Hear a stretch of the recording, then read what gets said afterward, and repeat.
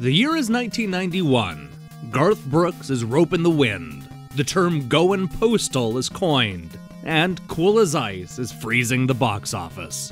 But this is no time to talk about the filmography of Vanilla Ice, because today we're counting down the worst games of 1991, based solely on the reviews found in Nintendo Power.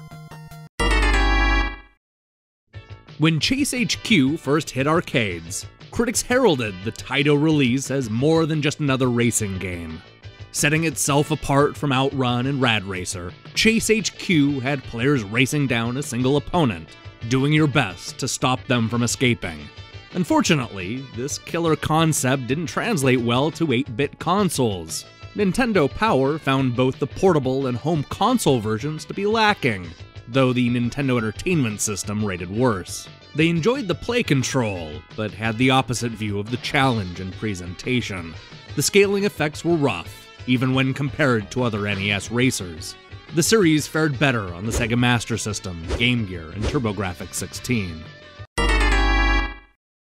With Robotron 2084 exclusive to Atari Lynx, Crystal Quest was about the closest Game Boy owners got to a dual-stick shooter in 1991. While it sounds like a fantasy-based role-playing game, this Game Boy oddity offers fast action in a science fiction setting. This wasn't enough to impress Nintendo Power. The editors seemed intrigued by the play control, but were left cold by the graphics, sound, challenge, and theme. GamePro strongly disagreed. Even though they noted the ho-hum graphics, sound, and challenge, critic Earth Angel ended up giving the game a perfect 5 out of 5 in fun factor. She called it fun and addictive, 2 words missing from Nintendo Power's review. From the Adventures of Lolo to Kirby to Smash Brothers, HAL has been a part of some of the most memorable games of all time.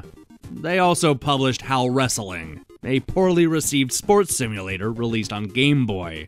Developed by Human Entertainment, HAL Wrestling is a slow-paced fighting game with plain graphics and chunky controls. Nintendo Power hated the way the game played, and also called out the unbalanced difficulty. Not even the ability to link Game Boys together helped keep HAL Wrestling from finding a spot on Nintendo Power's worst list.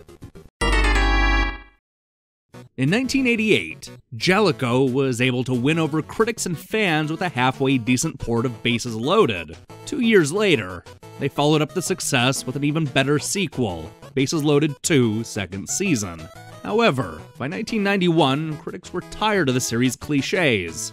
Bases Loaded 3 scored significantly lower than its predecessors, with Nintendo Power giving the edge to newcomer Roger Clemens' MVP Baseball. Electronic Gaming Monthly concurred, giving Bases Loaded 3 low marks across the board. Sushi X gave it a 3 out of 10, complaining that it felt rushed and only offered minor improvements.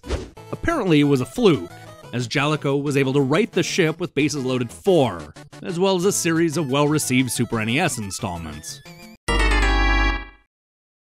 After developing one of the most influential games of all time, Alexei Pajitnov settled into a life of trying to reinvent the puzzle genre. While most of his ideas would eventually find a way out of Russia, it was Hatris that hit North American shores first. This puzzle spin-off is every bit as bad as Tetris is good, and Nintendo Power agreed. Reviewing the Nintendo Entertainment System version, the magazine gave Hatris a 2 out of 5. To put it in perspective, that's tied with 2 other releases as the lowest scoring NES game. In fact, Hatris held the record as Nintendo Power's lowest scoring game well into the 64-bit era. For what it's worth, the Game Boy port scored a more impressive 2.8, keeping it out of contention of the Worst Game of the Year prize.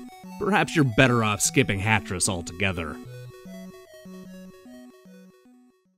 Hey, thanks for watching our video. This is the 6th Nintendo Power countdown we've posted, and there's no sign of it stopping anytime soon.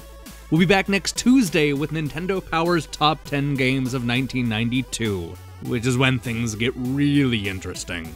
In case you missed it, I recently posted my review of Poncho on PlayStation 4 and Steam, so definitely check that out.